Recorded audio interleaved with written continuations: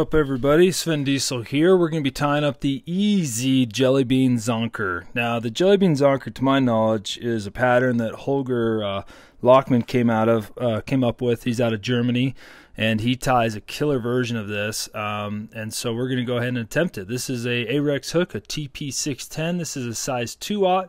I'll tie these in 1/0, 2s, 4s. I've got some nano silk here. This is a 12/0 nano silk, and I'll just go ahead and start some thread down the shank of this hook.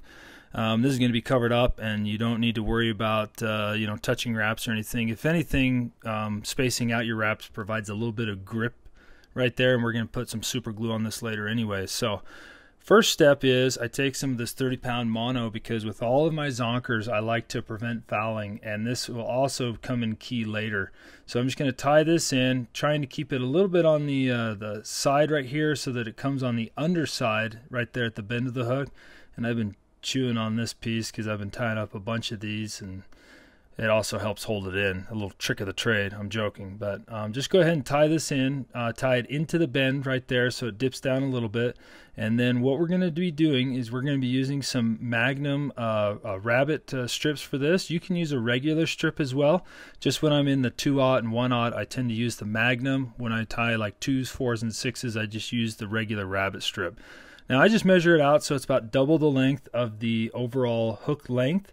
And then I space it out so I got about 1/4 of an inch that hangs over the eye. I'll go ahead and part this right here to the best of my ability, and then I'll pinch it so that that Magnum strip kind of wraps around each side of the shank of the hook. It will be a little bit easier if you're just using a regular rabbit strip, because it will more sit on top, especially with this heavier gauge hook.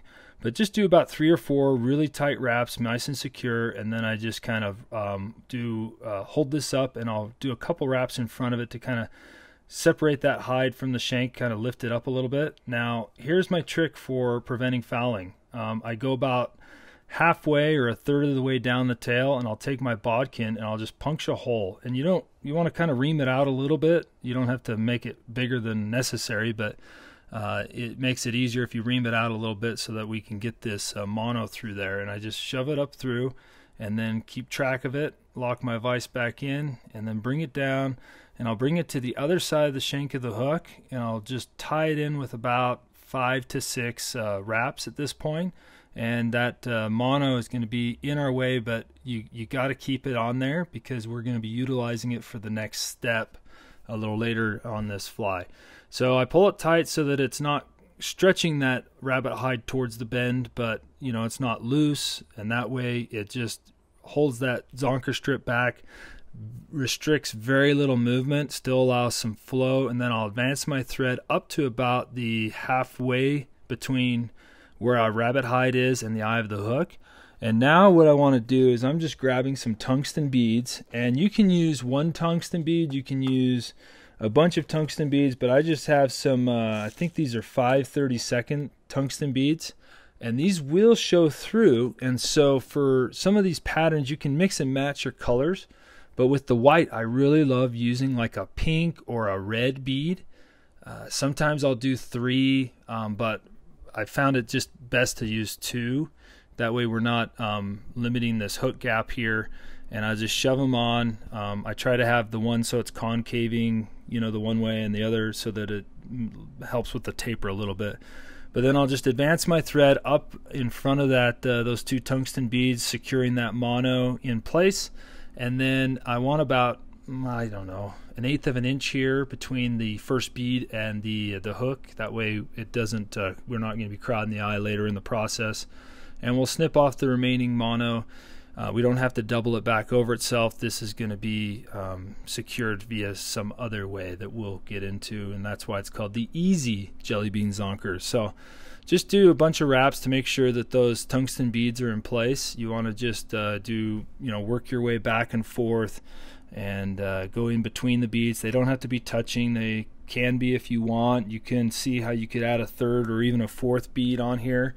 And it's personal preference. The advantage to this pattern is the color combinations are endless. You can mix and match your rabbit hide, but here's the trick. We're going to work our way back to where our tie-in point of that hide is, And then make sure those beads are centered underneath the shank of the hook. And then I'm just going to use a little bit of this Gorilla Glue. This is just a regular super glue. It's not the gel. I want it to set somewhat fast.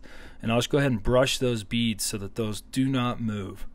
I want them to stay where they're at. And also this is securing the mono, but that isn't really for strength. It's more just to make sure those beads don't shift to the side and cause it to ride a little funny.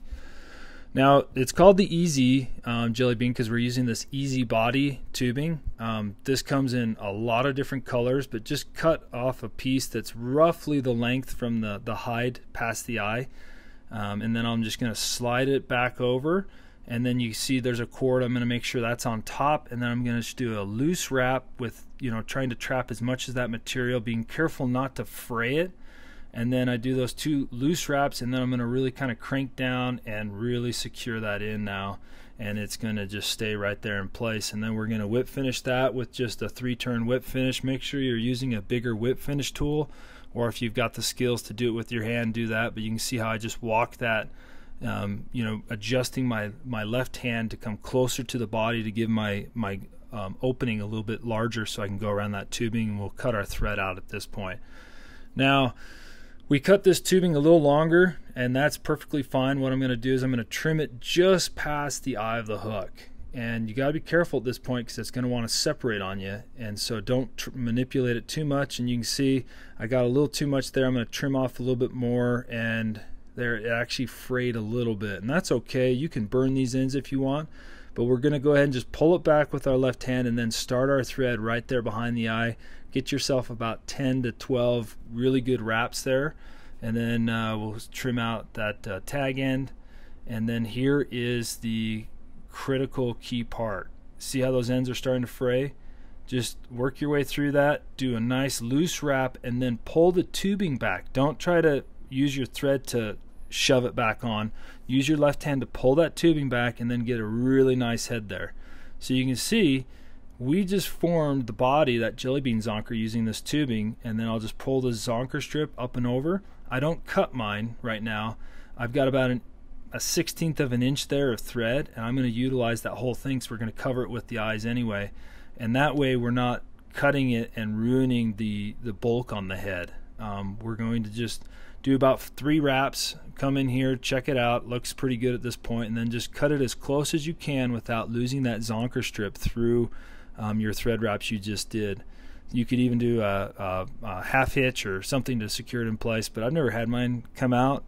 So now we just need to really just bind that zonker strip down. So just try to do some figure 8s and crisscrosses over that hide just to get it down and secure. And this is all going to be covered by eyes, so you're not going to see it per se unless you're looking right at it. The fish won't care, but just make sure you don't have any straggle fibers, which will make it a little bit more difficult when applying our eyes.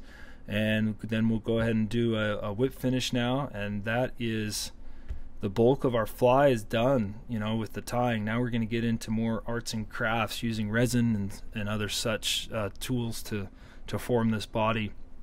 So first off, I want to limit the hook gap, and so that mylar tubing you can see right now is kind of bowing down, and so I'm just going to use some of this. I've got some Semperfli. This is their no-tack UV. I really like this stuff, and I'm just going to lift that strip up and just put a nice line of resin right there on the top where that cord was, and then just kind of push that hide into it. And then with my other hand, before I cure it, I'm going to push that to form the shape that I want. Like I said, you can manipulate this however you want, but we'll go ahead and cure that. I like how it is right now, and you can see we just took about a 1/16 of an inch away from our hook gap so that it's going to be better for hookups. And now comes the fun part, where I'm just going to put a little bit. I want to see if I can manipulate this one a little bit more. So I'm just going to put a little line right here on the bottom, and then we're going to do the same process without touching the bottom because that's where the resin is. We're just going to push on the sides to kind of really get a nice belly there, and also thin out the profile a little bit more, and then we'll cure it up and it's just going to stay. So we're going to be going over this again with some more resin, but let's go ahead and grab some eyes. These are just some I don't know, rainbow eyes. I can't remember what they're called, but you can use any eyes you want. You can go bigger, you can go smaller, but these are about 3/16 of an inch, I believe. And I'll just go ahead and fit it in place right here. And they're sticky, and so they'll hold for a minute, but we're going to go ahead and resin over this. So just make sure they're about in the position you want. You don't want to play with them too much. You can also put some resin down first and then cure it, but I'm going to start applying this resin right here between the two eyes, and I'll just put a nice little layer down right here, and then I'll work my way over the eye, trying not to touch it as much as possible, and then we'll just put a little bit, fill that gap.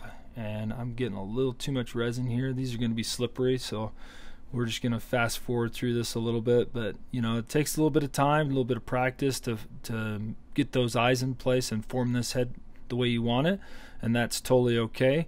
But you will cure that up now, and then our eyes are secure at this point, and we are going to go and move forward with forming the rest of this body. And so I'm just going to take the resin and just start by trying not to trap any of that hair down, and you can pull it at this point because we don't have resin anywhere else that's uncured, and just right there along the hide, let that soak in, but don't leave it upside down too long, or it will kind of shift down if you put too much and go into the hair. And then I'm just going to cover up all this tubing here, work my way around to the other side, and I'm just barely squeezing as I work it around with the tip of this that I've added onto the resin bottle. And I'm just going to blend it in, get it into the eyes as well, making sure that we just got nice even coat all around, that it's nice and smooth. If you put too much, it's going to drip on you and cause imperfections in the body, which could affect how it swims. But you know, that's why we put those tungsten beads along with this hook. It should keel perfectly, and then we'll go ahead and cure that up. Make sure you give plenty of cure time. We've used a lot of resin, and the other reason why I put those tungsten beads in there is we've basically, in a way, created an air bubble right here with the mylar tubing. That I believe it's mylar, but they just call it easy body. And so there's a lot of different tubings you can use for this. Minnow body, I think, is another name. I just found that this pearl just is really effective, and I love the colors that it puts off, especially with this white. This has been an extremely effective pattern for me at one of my local lakes, and you can see I kind of got a little bit of a bump on that one side, and so I'm just going to work this around. The reason I do two coatings is the first coat I feel kind of absorbs into those gaps, whereas the second coat just makes it rock solid. And so I'm just going to inspect it, because once you cure it, it is there. So if you have a big bubble or a drip, that will be the end product, and you know, the fish are going to notice. Now you can see I've done 3 layers of resin on here. This Semperfli stuff does really well, and want a little bit more right there between the eyes. I know that Holger actually segments the eyes from the body. He does a phenomenal job. He also does a little bit different. He makes the body out of the resin first and then puts the Zonker strip on. But I just found this easy body material, or mylar tubing, or minnow body, just reflects so many properties, and then I don't have to glitter it and do all that. I just use the mylar tubing to my benefit. So that's pretty much it. Just make sure you cure it up really, really good. Maybe set it in the sun for a bit when you're done. I've given it about 15-20 seconds here. This is rock solid. It's a no-tack UV, so it's going to hold its luster. And you can see the last step here is I'm going to trim this tail to a point, because I use the magnum strip. That way it's a little bit more of a taper at the end. And just make sure you cut the hide and not, don't cut the hairs, because you want that to go into a nice taper. And so you can cut that a little shorter. I like a little bit longer tail, and I can change it on the water, but you can see how that mono loop restricts it. And there you go. You can tie it up in a bunch of different colors, and it fishes really well. So good luck, and